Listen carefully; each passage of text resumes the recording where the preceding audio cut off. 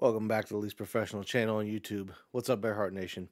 So this video is going to be a little bit different. This is a special video. Throughout the month of April on Patreon, I was running a promotion.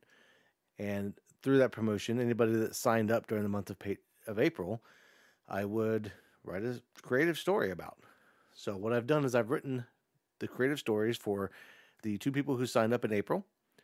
And I'm going to read those stories here tonight. It's going to be a little bit different of a video format. And I'm going to be adding in some different sound effects and different things to kind of make the stories come to life a little bit more. So, hope you guys enjoy. Without further ado, here is the Patreon stories. It was the middle of August, one of the hottest months in Arizona, and the sun was beating down over a building in the middle of a barren field. The building was small, only the size of a shed that a person might use to store gardening tools. And next to it, there was the remains of an old cemetery. Only a few small stones now protruded from the ground to mark where locals once buried their dead. But none of that mattered to the detective, who was now pulling his truck up to the door of the shed. Detective Bully climbed out of the blue pickup, his old gray boots leaving an impression in the soft gravel as he made his way over to the rough-looking doorway of the building. His mind was racing with what he might find inside. It had only been a few hours earlier that he had heard the strangest confession from any suspect he'd ever interrogated. Something that he couldn't believe and had a burning desire to see for himself. A recent series of strange murders had taken place in the small town that Bully had been living in for years. He had transferred in from a small town in Washington to become the lead detective in Tucson, a job that he had dreamed of since he had been stationed nearby when he was in the military. A lot of strange cases had come across his desk over the years, but this one involved the mutilation of not only people, but several animals in the area as well. Cows at ranches in the area, dogs, cats, and even a pet chinchilla had all been drained of blood by something, and several ranch hands had been torn apart. No one could figure out who or what was at the center of the brutal killings, but a lot of rumors had made their way around. Bully's favorite was the rumor about a cult of vampires living in a cave on the nearby Mount Lemon, but he couldn't bring himself to believe any of the outlandish theories. He was a man who needed some hard evidence, and to this point there hadn't been any, just a bunch of corpses with puncture marks and no blood. He had briefly entertained the idea that maybe the legendary chupacabra was actually real, but that didn't pan out either. The case seemed doomed to fall into the unsolvable category, until 2 days ago, when a young woman walked into the station and asked to speak to the detective working the case. She introduced herself to him as Miss Thompson, and said that she had information that would lead to finding the one responsible for the killings. As she told him her story, he went from being hopeful to skeptical to angry that she would waste his time. She told him that a local man who she had been dating had been dabbling in some weird science and that he had accidentally created a creature that looked like a cross between a human and a bat. Detective Bully was in the process of showing the woman out of the station and asking her not to come back when her boyfriend came through the door. Right away, Bully got a strange feeling just from looking at the guy, partially from the way he was dressed and partially because he was covered in blood. He was yelling at the woman and telling her that she had messed everything up as he walked toward her and the detective. Before he could do anything, though, he was tackled by several officers and restrained. After a quick search, it was determined that the blood on the man was not his. The interrogation had been tense to say the least, the man not wanting to talk at first, but then opening up when confronted with a search warrant that was being executed on his house at that moment. The man would ultimately share the same story that Miss Thompson had relayed to Detective Bully. That, combined with the tools, chemicals, and books gathered at his house, would lead most in the department to think that the man had been behind the murders and animal mutilations all along, and both the man and the woman were booked into custody until everything could be sorted out. One thing that the man said didn't sit right with Bully, though. The mention of a place where the creature was nesting.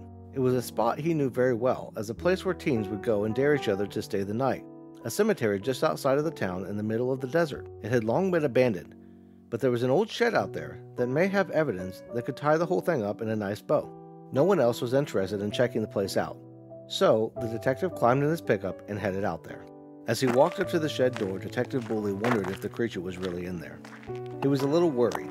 He didn't think that the man he had hired to make the thing would actually succeed. And now, being so close to finding out made him wonder if it was actually worth the risk. If the creature was here, he would need to find a place to keep it until things settled down. Someplace where no one would get hurt, but where he could easily bring it food and train it properly. His hands pressed up against the rough wooden door, and he heard a small growl from inside the building. A smile crossed his face as he pushed open the door.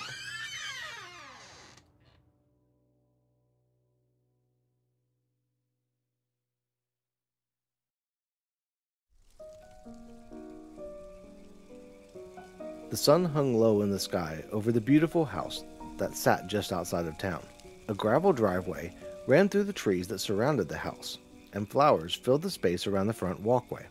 Though no one had lived in the house for years, it was clear that someone had been taking care of it. Nobody in the small town could remember the last inhabitants of the home, but they knew not to go anywhere near it. At a small cafe downtown, a young woman sipped from a cup of coffee with the name Foxfire written on the side of it while reading from an old book. Her brown hair was illuminated by the sunshine coming through the big window at the front of the shop. As she read, her mind wandered to what she had planned for the evening. After heading back to her hotel room to get her bag and supplies, she would be going to investigate a local legend surrounding an old abandoned house in the area.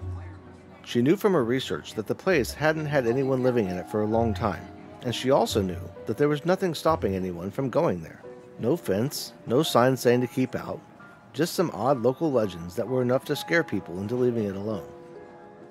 After finishing her coffee, she closed her book and walked the 3 blocks back to her little hotel room.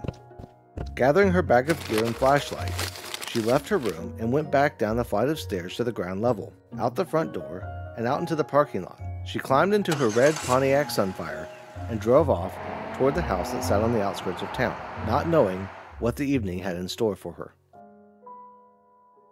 After parking a short distance away and walking up to the entry of the driveway, she stopped and looked around for a minute to take it all in. As she looked around, she couldn't help but notice a shoe lying in the middle of the driveway, just a few feet away from her.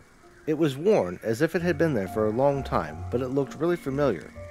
Maybe she couldn't remember because her mind had been so focused on getting here, and everything else was buried deep beneath the thoughts of this house. The closer she had gotten to this place, the stronger the pull was to get here. But now that she was here, there was a weight on her that she hadn't felt before. Nervousness? She had visited plenty of supposedly cursed places and had never felt nervous. What was different about this one? As her mind wandered, her right foot moved, seemingly with a mind of its own, taking the first step. Her left foot followed, and before she knew what was happening, she was walking at a rather brisk pace up the gravel road. As she walked, she began to feel rather lightheaded, as if she was floating. Faster and faster she moved, and the world seemed to be spinning all around her. Lights and colors like none she'd ever seen filled the sky, and the sound of the birds chirping had been replaced with a soft breeze and the sound of people laughing and talking. She was somewhat familiar, but at the same time brand new. Just when she was starting to think something was terribly wrong, everything went black.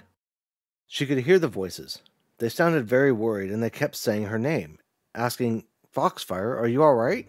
Slowly, her eyes opened, the bright light causing her to wince as things came into focus. She was lying in a field with several people all crowded around her, with the most concerned looks on their faces. One of the men was kneeling down next to her and asked if she felt that she could sit up. She nodded yes, and he helped her to a sitting position. A rather chirky-looking woman smiled at her and said, "We thought you were down for good. The way that ball knocked you in the head. My goodness, dear, how are you feeling?" Foxfire looked at the people around her, still not sure what to make of the situation. "Where am I? Who are you?" The man who had helped her up asked everyone to take a step back, looking at her with a worried look. "My dear, do you not remember anything? Can you tell me your name?" he asked. "My name is Foxfire. The last thing I remember was that I was walking down a driveway toward a house that was supposed to be cursed. I started feeling lightheaded, then I passed out and woke up here." As she said this, she felt the pain in the back of her head where something had definitely struck her. "Well, at least you remember your name, but you most certainly were not walking down the driveway. We've been here in the yard all day. The children were playing a game, and I'm afraid they got a little too rowdy and tossed their ball in the wrong direction. I was afraid that I had lost you." Climbing to her feet, Foxfire was able to take in her surroundings. It appeared she was at a 19th century garden party. "This has to be a dream," she spoke her thoughts out loud as she walked through the crowd over to the table where several glasses that she hoped were full of something strong were sitting, and picked up a glass. As she did so, the man who had helped her up spoke again. "Sweetheart, are you telling me that you don't remember me? What about our children?" "I passed out from the heat as I walked toward that old house. Yes, that has to be what happened. And now I'm dreaming, and soon I'll wake up and everything will be back to normal." Foxfire looked rather pleased with herself for figuring it out. As she stood there, smiling at the party guests, the man who was claiming to be her husband walked over and whispered something in the ear of another gentleman. The gentleman approached her and asked her to come with him. He said that she needed to lie down and that he was going to call the doctor to come and see her. As he led her inside, she just imagined what a funny story this would be to tell all of her friends when she finally woke up. As she laid down in the family room on the sofa, waiting for the doctor to arrive, she realized that she was missing a shoe. She couldn't remember where it had fallen off, but she felt that it couldn't have gotten very far.